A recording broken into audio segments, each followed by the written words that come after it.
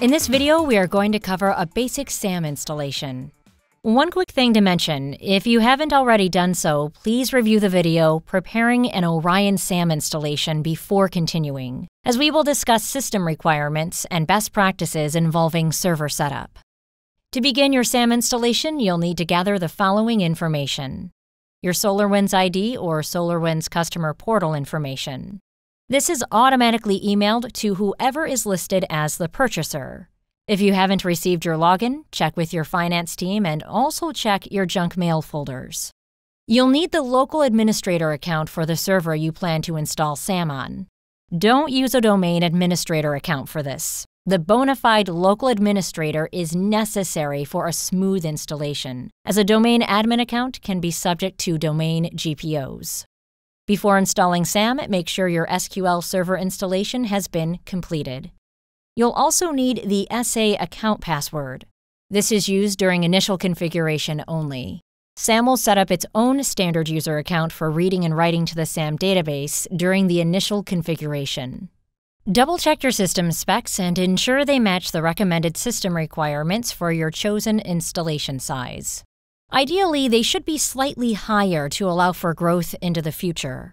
For more information, as mentioned a moment ago, please watch Preparing a SAM Installation, where we discuss server sizing in depth for small, medium, and large environments. And finally, make sure your software prerequisites have been installed. This includes the .NET Frameworks 3.5 and 4.0 and IIS in 32-bit mode. This was also covered in the Prep Steps segment of the Preparing a SAM Installation video. I'm first going to show you how to navigate the customer portal and download the software. From the customer portal page, enter your account credentials and log in. Then, hover over the License Management option near the top of the page. Select My Downloads. Then select the desired product from the drop-down, in this case SAM, then click Download. Now that the software has been downloaded, I'm going to step through how to install and configure SAM. You'll need to decide where to place the installation.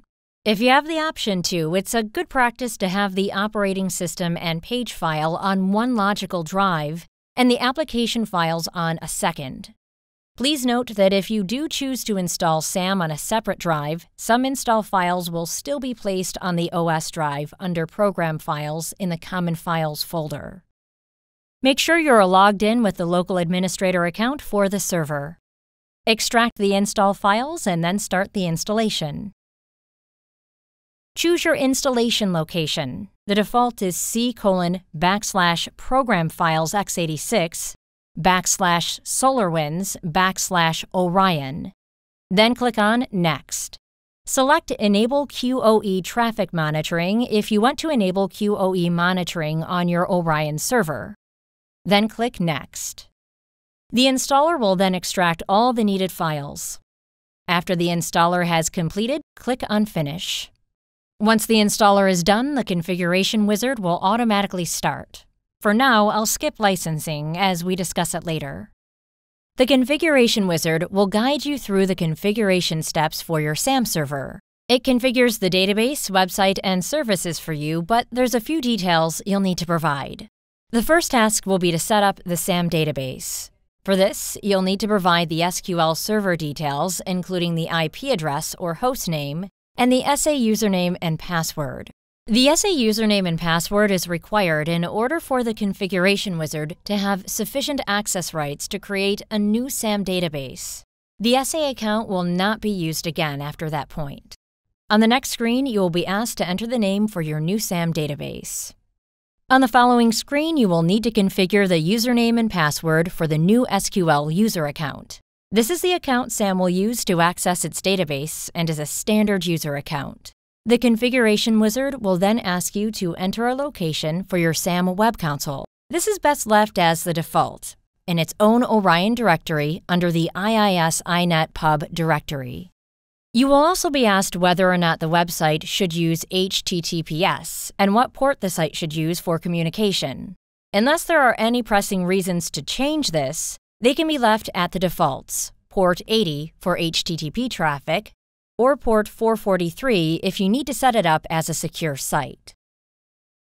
The configuration wizard will take a while to run, around 15 to 20 minutes, though this will depend on the environment's performance. When the configuration wizard completes, it will summarize the steps taken and notify you of any errors it encountered. If you do encounter any errors in the config wizard, please open a support ticket so that we can assist you in solving the issue. The configuration wizard will automatically open up the new Orion SAM web console ready for you to begin to configure your environment. In the next video, we'll talk about how to use the Discovery Wizard to discover your environment and how to begin to monitor your servers and applications.